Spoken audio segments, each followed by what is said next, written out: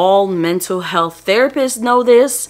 Everyone who's a life coach knows this, and everyone in between knows that in order to change for the better, you have to go through some tough times. Hey everyone, welcome back to my channel with my inspiring designs with me, Justine, where all I want to do is inspire the event designer in you. So if you're new here on my channel, make sure to hit that subscribe button and the bell to get notified on all of the event designs, business, and anything else in between when it comes to starting an event business. I have a secret guide that I'm willing to give you to how to get more clients in the door, especially your dream clients. So if you want to know the secret ways that I have used to get multiple clients in my business along with the designers who come into my programs, feel free to click the link so that way you can start booking your dream clients. In today's video, we are going to be discussing why most event businesses fail, and really most businesses fail within the first 5 years, and how you can start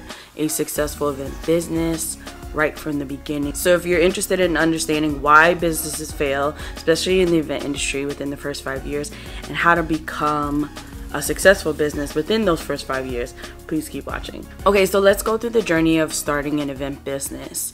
And it usually starts with you. Usually a lot of designers and decorators, planners, and whoever else is in our event industry world, they start off with being very creative since they were a young child. If that sounds like you, make sure to hit that like button because I would love to know how many creative people we have here watching this video. Now, your 9-to-5 sucks at this point as you get older, or it doesn't suck, but it doesn't really make you super creative the way you used to be when you were younger. A lot of my designers tend to express that they were creative since like primary school, right? Elementary school, middle school, high school, and even back in college. And if you were anything like me, you love doing projects that were for homework versus the whole class saying, why, right? Because the non-creative people didn't care to do projects, but the creative people like us, we were about that life. Most creative people need to constantly be creative, otherwise they do fall into a depression. My therapist said, depression is suppression of your natural abilities and talents. So it made sense that when I was in the classroom and I wasn't able to be creative as I wanted, I went into a full spiraling depression when it came to the first 5 years of my teaching career and realizing that it wasn't for me. All of a sudden, you start getting creative.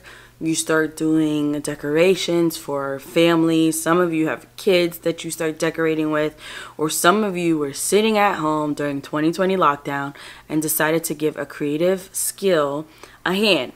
A lot of my designers who find my channel are interested in the balloon business. That doesn't mean everybody is. So I'm speaking to anyone who starts an event business because usually they are creative entrepreneurs that want to turn their skills into a real business and get paid for it. The misconception when it comes to starting an event business is that you'll always feel inspired. And in fact, if you follow me on Instagram, y'all know I go live once in a while and I teach lessons about a lot of the misconceptions and the things that need to be discussed in the event industry, because people are going to be dropping their businesses like flies because they have the wrong idea of what it means to be successful in the event space. Most designers and decorators in the party industry or in the event industry in general, they tend to feel inspired. So maybe you're watching this video and all of a sudden you feel motivated to tackle on your event designs and try to get them out to clients, right? It's part of the process. This actually does happen. It's part of the journey, but this is where people mess up. A lot of designers think that the journey of being an entrepreneur is linear and it's always skyrocketing and going up, right? The more motivated you are, the more results you get. The more work you'll put in, the more clients you'll get. The more clients you get, the more money you should have in your business. If you're watching this video, I guarantee you don't have any of those things that you thought you would get. And I only know this because I've been there, guys. Don't think I'm judging you in any type of way, but I've been there, and I want you to understand that we have to change the narrative. You start to realize that motivation is not enough. You'll get clients 1 month, and then the next month, crickets, nothing, nobody.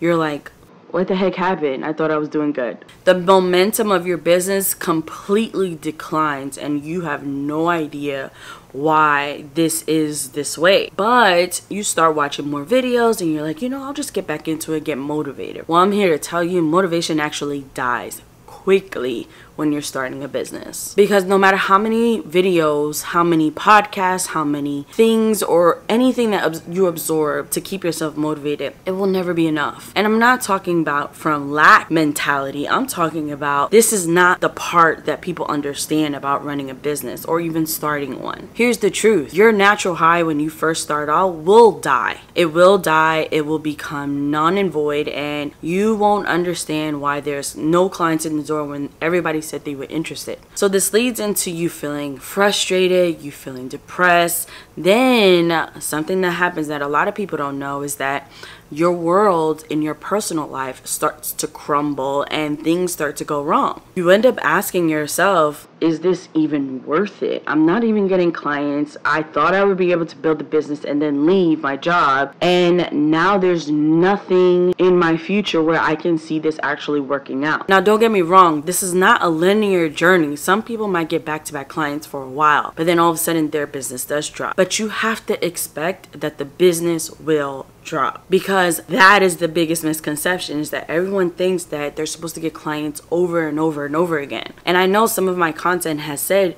hey, this is why you're not getting clients, but it's beyond that. Here's the truth, the ugly truth about starting an event business. You're not going to get clients throughout your journey in the beginning stages of starting an event business. Remember, I'm not here to sell you on fluff. I am here to sell you on realistic and obtainable goals that you can achieve right now. The moment that you start questioning yourself and you're feeling depressed and you're like, what the heck? You know that entrepreneurship is hard, right? A lot of people come into this space knowing that it is hard work. You already know that. And most people will tell you have to be flexible. You got to do hard work.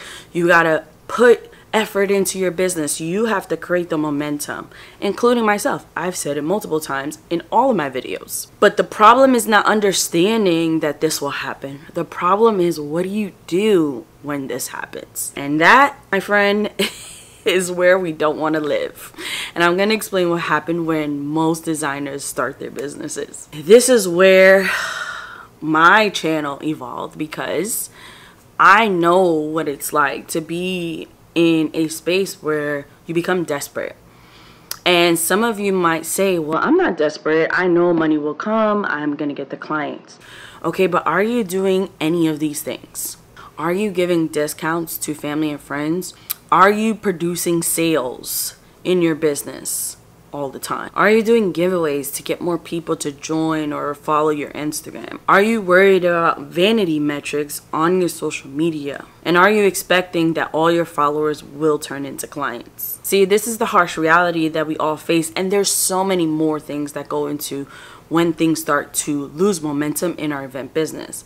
But those are some of the actions that most people don't realize that they're doing in desperate times, because the momentum of their business is completely going down and they're trying to get the momentum back up to get those clients in the door. Because what do the business gurus on the internet tell us? Adapt to change, hard work, keep pushing. Well, I'm letting you know right now, all of it is true. Don't get me wrong about that. However, we have to switch the way things are done in your event business. And this is the why most people fail, because they'll get into that loop and it'll just be ongoing. It will literally be start an idea, put it out there, get clients, give discounts, do something else, then offer something else, right? And then it goes all over in the loop. And there's just no ending it until you get burnt out, until you can't handle it no more, and then you quit. It's unfortunate, but it does happen. But I'm here to tell you, you're just doing it all wrong. And I want you to get out of that toxic loop that you're probably in right now into a more understanding loop and understanding what you should be doing to bring success in the business that you're creating. So now that we talked about why businesses, especially in the event space, fail pretty quickly, now I'm letting you know right now, there are multiple elements to why businesses fail. You know, maybe you don't track your numbers, maybe you're undercharging, maybe you're overpricing and not delivering your value. There are so many things, but For the sake of this video, we're not going to go through every single one of them because it's an abundant and immense amount of stuff that can go wrong in a business. But this is the typical journey that I want to take you from failing to succeeding and closing the gap in between. So in order to have a successful event business, you need to understand what the journey actually looks like, because if you don't understand it, you're going to be depressed all the time and you're going to do things your future self is going to be shaking their finger and like, what are you doing? We're not supposed to be doing this. Come on, you have to grow, you have to get out of this. When you understand what an event business journey looks like, your expectations actually change for the better, because now you understand what is the flow of how to become successful and what to do when there are low times. Because I'm not here to sit here and tell you there aren't going to be low times. Actually, you're going to probably have a lot of low times versus your high ones.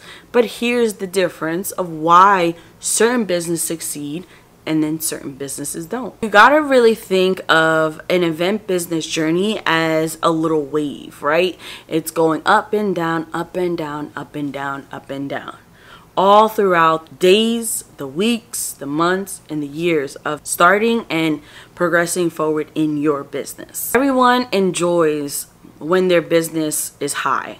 I mean, I don't know about you, but I don't mind getting the money. Bring on the clients, bring on the income, bring on the profit, bring on extra money in my pocket, like, so I can pay for this, or I can go here, or I can hire this, and I can make more money getting this for inventory.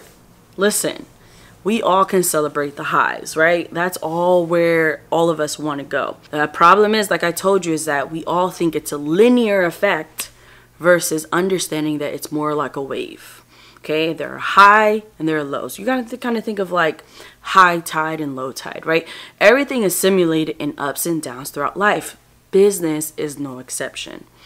So we talked about what happens when businesses fail. It's because they're doing these. They're creating sales. They're giving discounts. They're impatient. They're creating new designs. And they're not sticking to that one design model that I've been preaching about forever. During your lowest times or your slow months in the event space is when you should be growing the most. In life, humans don't transform or grow in the highest points of their lives.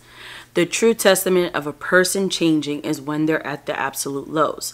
All mental health therapists know this.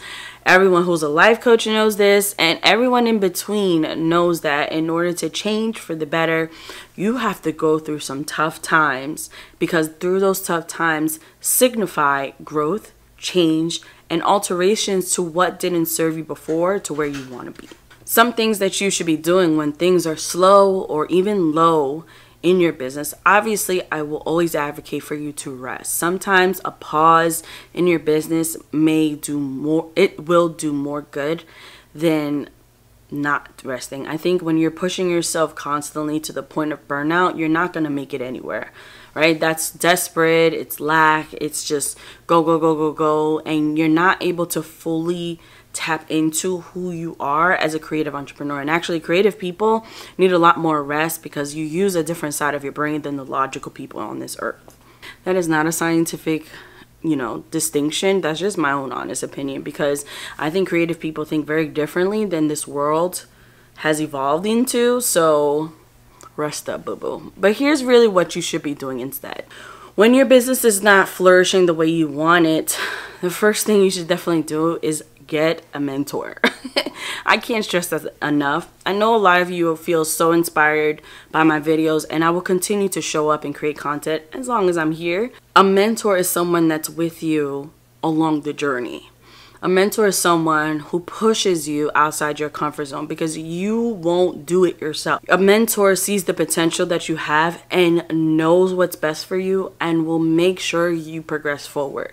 But they won't force you to do anything, right? When you find a mentor, these mentors have to be a person that you know they're going to hold you accountable. And you know they're going to be worth it because the success on the other side of them pushing you is so vast compared to doing it on your own. Some of the biggest names in this world, the wealthiest people on this earth, have all had mentors. And mentorship is not something that it should be a taboo topic. You can't make it in this industry successfully without investing into having a mentor. Another thing that you can do to definitely develop that successful event business that you definitely want is investing in yourself. Investing in your business, investing in your creative skill, tapping into placing financial growth into becoming the best version of yourself. Here's the thing about a lot of designers. They think they can do it all because they're naturally creative. But I'm letting you know right now, people have put their time and energy into programs, and I see them all the time. I see balloon workshops, cake workshops, business courses, all these other things that are online that are basically there for you to learn to progress forward into the growth of you as a business owner, a creative entrepreneur, and more. A lot of people will complain that they don't have the money, but I'm letting you know right now, the people who sacrifice the most are the ones who end up winning the most. A lot of people are like, oh, I wish I could afford you. Stop wishing and make it happen. When you take the time out to invest in yourself, you will hold yourself accountable to make sure you do exactly what you're investing in. You put such a big emphasis on going to college and going to university, when in actuality somebody has done what you already want to do and they're showing you the way, but yeah, you won't invest in them, but you'll invest thousands and thousands of dollars into a degree you probably won't be using in the long term. Yep, I said it, and I'm a former educator, and that's what I used to say to my students all the time. But it really does make a difference when it comes to investing in yourself. Another thing that you could definitely work on when things are pretty low to have a successful business is find out what worked. If you were able to get someone to book you, even if it's for a few dollars, right? Let's say, for instance, they bought the supplies and they believe that you can create it. Find out, why did they believe it? Why did they trust you creatively to create something for them, even if it was a discount? But I don't support that decision long term, right? But if you have done it before, figure out what worked, especially if they were a decent client. And as you are progressing forward through these low times, because don't get me wrong, it's easier said than done. It's easy to sit here and talk to you in the camera in front of my face is saying, you got this, you can do this, you can do these when you're low. But in the moment, it's rough. It's really rough. So understand that as long as you keep pushing forward with your event business, no matter what stage you are, you're going to be successful, right? You're going to push past. However, it's up to you on when you get there. I know you guys are starting an event business, and I do have a monthly membership called Design Your Dream Society. So if you're interested in that, feel free to click the links down below. I would love to have you. I help you start your event business to start getting clients in the door right away. So if you're ready for that change, if you're ready for that journey, and for me to be there with you along the way, feel free to click that link down below. All right, everyone, so this is it. Let me know, what is your biggest takeaway? Are you scared to fail, or are you scared of success? I used to be scared of success a long time ago. But let me know your thoughts in the comments. Feel free. You know I'm always showing up there for the most part in most of my videos, especially the new ones. So I love you all. Continue designing your dreams into reality, and I'll catch you guys in the next video. Bye.